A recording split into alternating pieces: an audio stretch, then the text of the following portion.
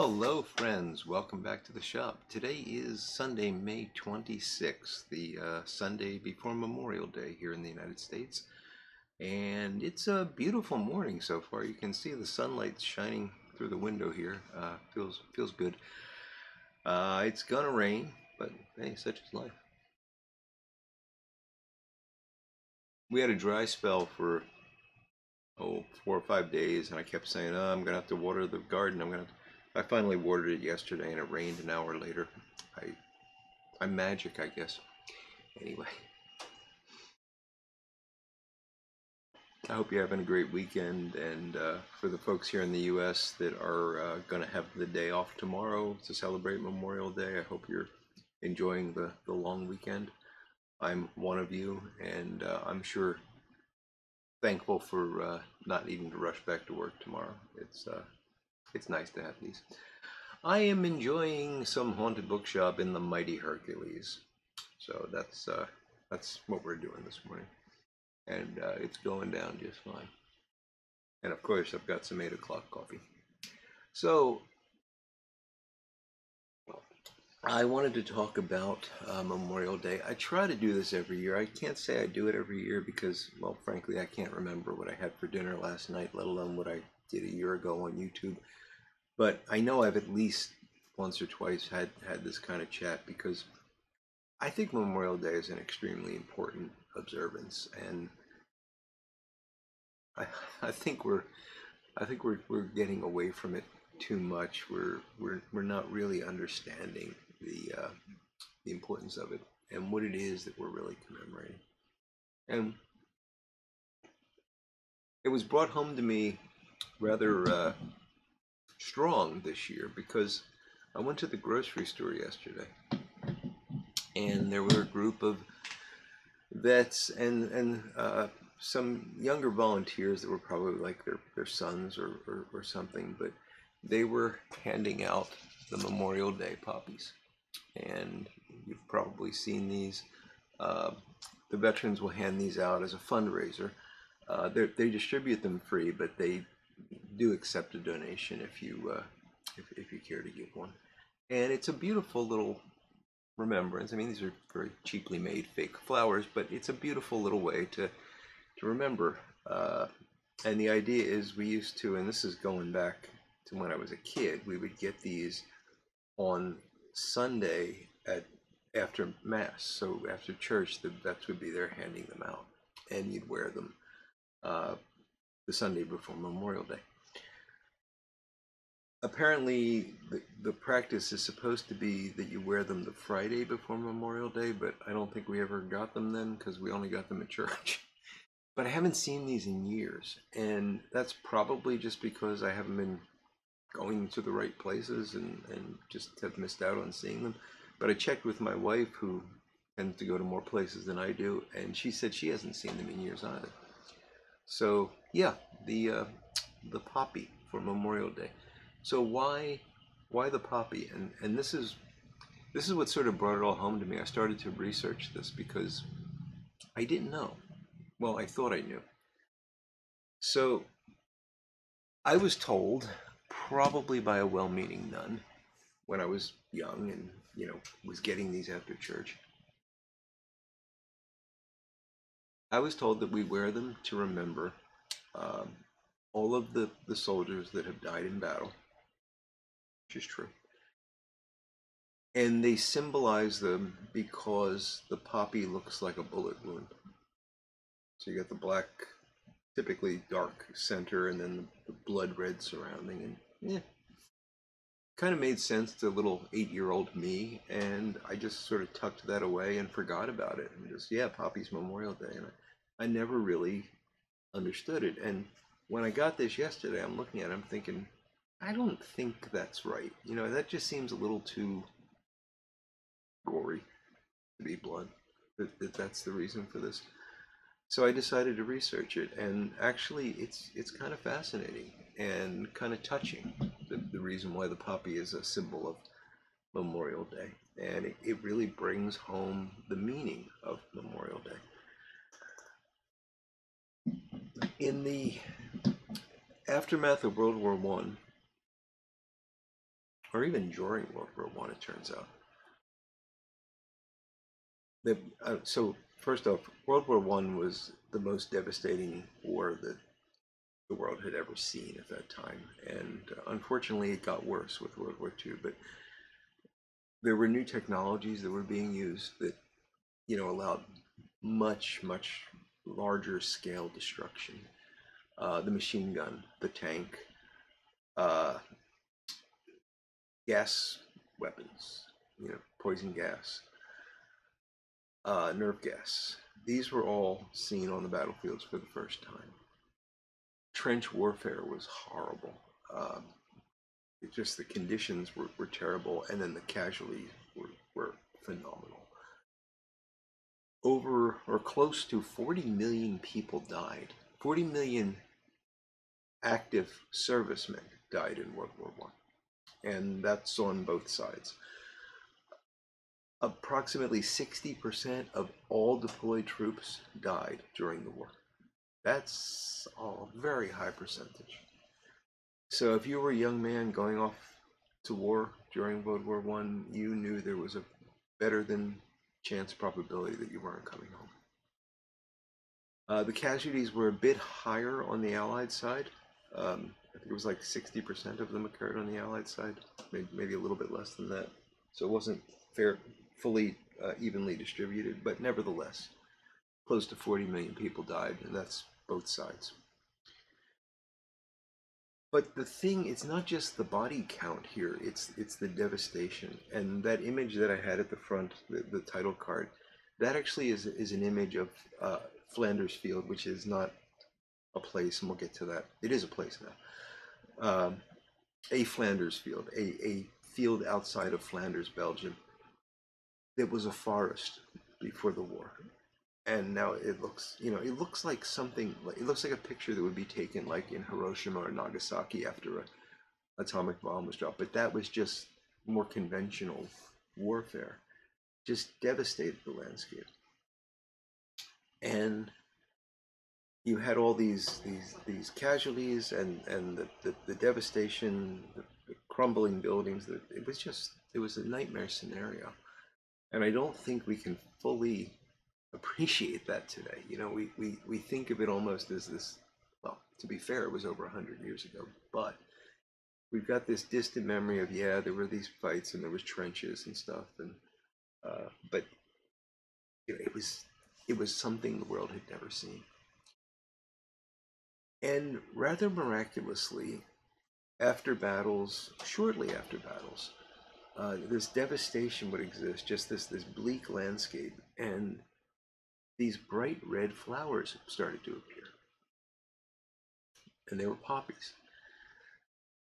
Poppies are really unusual flowers. They their seeds can sit in soil for years without germinating. They don't germinate unless the conditions are exactly right. And what they need for the conditions to be exactly right is no competing vegetation. Okay, so they do not just pop up in a lawn because there's grass and stuff. They need to have open, no competing vegetation.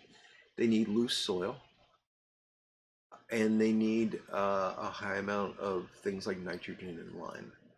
And the theory is, and of course nobody studied this scientifically, but the theory is that, well, first off, the vegetation was gone, right? You saw the picture in the title card. The ground was loosened because there were bombs and there were tanks and everything else. And well, tanks would probably compact the ground, but you know what I mean. The ground was turned over, and there was a high amount of lime that was introduced into the soil from the buildings that were destroyed. A lot of them were limestone structures, or used limestone in their construction. So there was lime particles in the air that had settled in the soil. And there was probably a significant amount of nitrogen from some of the weaponry, in particular some of the gas weapons. It turns out that after a World War One battle, it's the perfect time for you if you're a poppy seed. And they started popping, no pun intended. And again, just imagine the contrast of this stark, bleak landscape, this total devastation, and yet life is springing up in such vibrant color. And it would happen in bomb craters and things like that. And it must have been a really uh, touching sight, and it began. People began to think of it as a symbol of regrowth, rebirth, um, but also of commemoration, of memoration of is memoration a word of those that had died.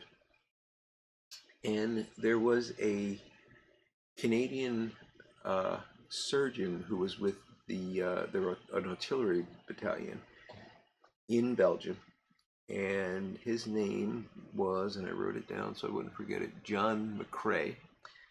And John McCrae in 1915 wrote a poem after a really bad day. There was a battle, a lot of casualties. He was treating wounded because he was an army surgeon. Really rough. And then after all of this, his friend had been killed in a battle, and he had to bury his friend. And as this is all happening, he looks out and he sees the poppies blooming over the battlefield. And he wrote a poem, and that poem became very popular. It's titled "In Flanders Field," and I'm actually going to show you and read you that poem. Not that I'm great at doing such things, but I think it's really important to do this to get the point of Memorial Day. So it's titled "In Flanders Field" by John McCrae. In Flanders fields the poppies blow between the crosses row on row that mark our place, and in the sky the larks still bravely singing fly, scarce heard amid the guns below. We are the dead. Short days ago we lived, felt dawn, saw sunset glow, loved and were loved, and now we lie in Flanders field. Take up our quarrel with the foe. To you from failing hands we throw the torch. Be yours to hold it high. If ye break faith with us who die, we shall not sleep, though poppies grow in Flanders field. So,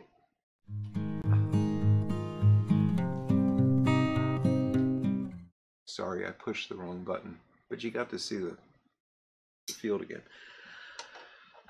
So it's touching, it's moving because of, it's calling out the memory that so many people died, and the harshness of war, and the contrast between the larks flying and the guns roaring and the poppies blooming. But there's the end of that where it says, take up our quarrel with the foe. And we're throwing you the torch. This is the dead talking to the living. We're passing the torch to you. Carry on what we've started. And the line that particularly touches me is, if ye break faith with us who die, we shall not sleep. In other words, there's a reason these folks died. They fought for a cause, and they're expecting that we will continue to fight for that cause. And if we don't, we are dishonoring them. We're dishonoring the sacrifice that they made. And this is the thing that I think is so incredibly important. We look at what's going on today in the US, and I don't like to get into politics, and I'm not going to get into politics here, but there is so much babble right now that's sheer nonsense, that is absolutely in opposition to what this country has stood for from its very beginning. And when I see that, I think about all the people, all the men and women that have died, not just the I think in World War I we lost 16 million, something like that. It was a relatively small number of casualties compared to World War II. And with each war, the casualty numbers go up.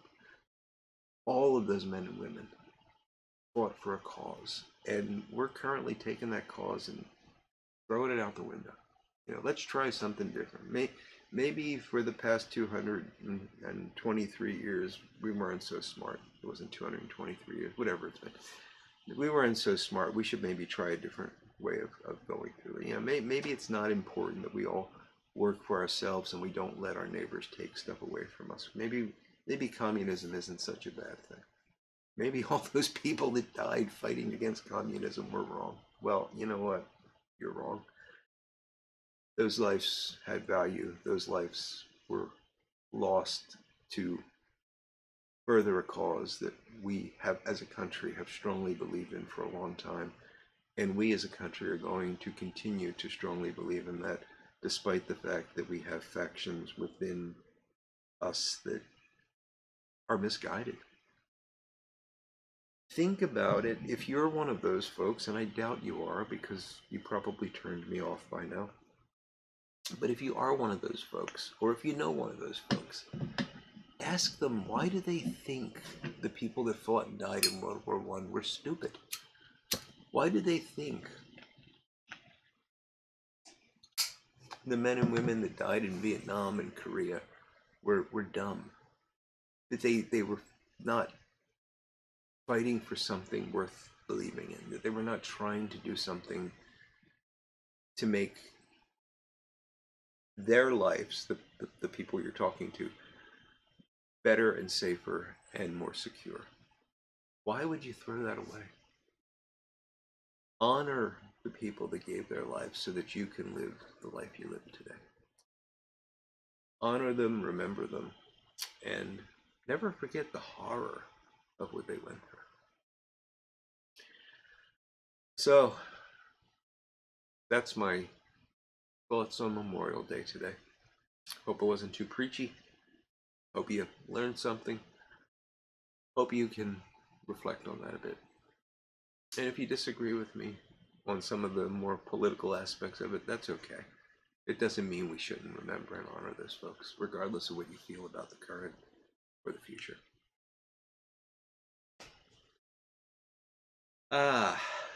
So what does today hold? Well, it is a long weekend. I've been actually doing a lot. I've been very, very busy. And, my wife being away has not made life easy.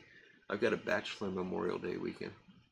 Sorry, I'm not whining about the fact that my wife's away. I've taken on some projects that needed to be done for a long time, and I need to get them done before she returns. Otherwise, she'll throw a fit. So I've been trying to get that stuff done. I haven't had it. If you're not seeing me right now, I'm not in the basement, so I haven't had any shop time at all for a couple weeks. It seems. I've got a couple of projects that I started right before this, meaning shop projects that I haven't touched in a couple of weeks, and I feel bad about that. But priorities shift, and you got to get done what you got to get done. The good news is her dad seems to be doing well. He's actually, if all goes well, he's going to go to a Memorial Day parade today or tomorrow. I don't know which. Put on by the Catholic War veterans, and they're going to honor him with an award, and that's quite wonderful. He doesn't know about it yet. The if all goes well thing is a bit tricky because they want to surprise him, but he's not going to want to go. So they might have to tell him, and knowing him, he might say, I ain't interested in that, and not go. So he may not get this award, but it's nice that they're going to do this for him. So he's doing better. My brother is at home and doing quite well. He's recovering. He still has a mass that has to be removed, and they still don't know what it is, but he has to recover and heal before they can even consider another surgery. So we're just keeping fingers crossed and giving him time to rest and recover. But all indications are he's going to be okay. He's just got a long road to travel before he gets to perfectly okay. So thank you for your prayers for both of them, and please continue to pray and think kindly of them, and I will continue to do that for all of you. I have many special intentions that folks reach out to me or just tell me about things that are happening in their life, but I always when I'm praying, always think about the whole YouTube community, because you guys have been such a important part of my life for the past however many years I've been doing this. And you know, I I can't imagine not having this. So yeah, you're always in my thoughts and prayers. So with that, friends, have a good weekend. Enjoy your Memorial Day holiday, but remember what it's for. And until we speak again, I will look forward to talking to you all again very soon. Goodbye now.